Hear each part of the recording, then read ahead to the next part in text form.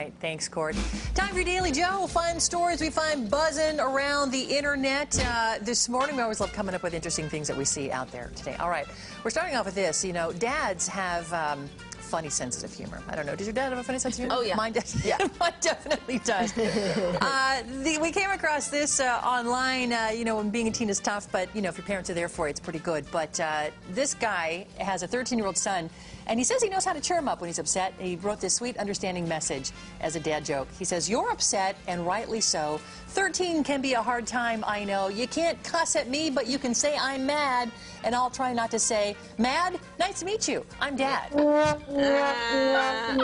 mad. Oh, you want nice to meet you, Mad? Oh, I'm Dad. Right. Which would just infuriate a 13-year-old. Drive me insane. I used to tell my dad, I'm hungry. He'd be like, oh, nice to meet you, hungry. Did your dad would say that? I'd be like, stop it!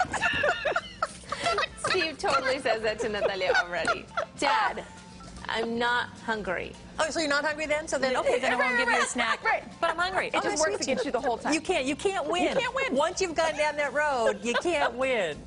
It's good that he does that, though. It's the job of parents to annoy their children. Yes. I'm convinced of this. I think Right? it is.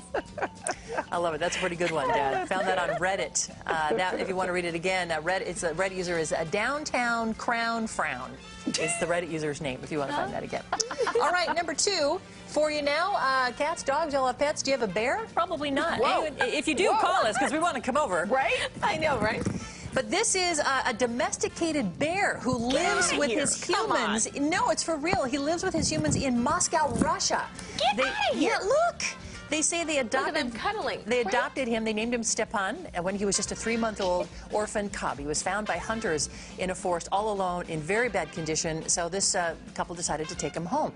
He's grown into a loving bear. They say he helps around the house, watering plants. Loves to watch TV there. You saw that. Loves to have stories read to him and stuff. I just knew this was Photoshop. He's very. I'm feeling like it is, but you know, I'm sure our producer has done the research too. Yes. on this case. Here's what he eats every day: 55 pounds of fish, vegetables, and eggs. But he manages to stay in shape. Apparently, he loves to play football. Love to throw the ball and go get it and bring it on back to you. He does a little acting and posing for photo shoots on the side as well. They say they've never been bitten. They've never been attacked by the bear. This is my husband's dream, by the way, is to cuddle with a great big bear like that. So Holy I hope cow. he's not watching at this hour, because this is not going to happen. Okay, last but not least, let me show you this. Most little girls, they love kittens or puppies or ponies, but how about a rhino? Yeah, this is the Old Paheta Conservancy, a 90,000-acre not-for-profit wildlife sanctuary in central Kenya. Kids get a chance to meet Ringo, the rhino. They can get up close and personal with him. They can learn about wildlife and conservation there.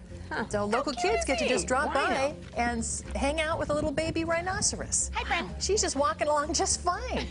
He's so darling. Isn't that cute? I mean, I guess. Cute. Well, you know, Lisa's not a big animal person. No, she doesn't really do the Between the animal bear and the rhino, I don't know. I think I might choose the rhino. A little less aggressive. I mean, Craig Ashton has a pet pig. I mean, so... Well, there's your Daily Joe. Yeah. That's what